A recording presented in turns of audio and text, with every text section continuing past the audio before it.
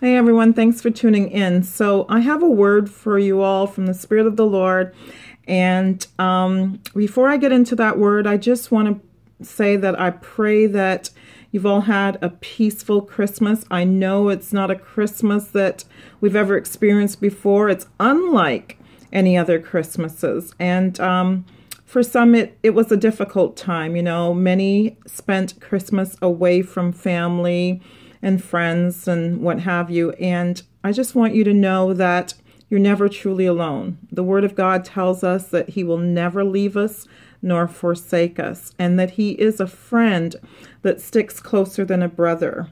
All right? And so I want you to know that God sees you, and He's with you, and He is for you. And change is about to come. All right. And so that leads me into this word. It is a quick word. It's a word that I went before the Spirit of the Lord and sought the Lord, and He gave me this word. I heard fireworks. And then I heard in the month of January what the Spirit of the Lord is on His heart and what is about to take place. And I'm just going to read for you what the Spirit of the Lord shared with me. And so it says, even as fireworks are displayed to set off each year, New Year, this month, January 2021, there shall be great and memorable fireworks for all to see as I shift and shake things to bring forth the changes that I have decreed, says the Lord.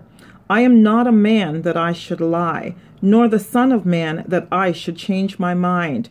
For I do things in my time, at the appointed time. Be still and know that I am God, and that I have spoken a thing, and that I shall perform that which I have spoken. For is it not I who establishes kings and the nations? For I alone am God. I will not share my glory with no other. Be still and know, says the Spirit of Almighty God. Be still and know.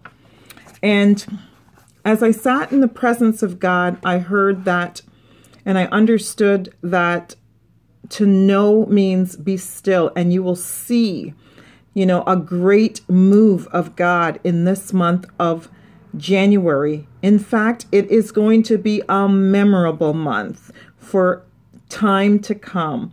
And so brace yourselves, get ready. God is about to display His glory.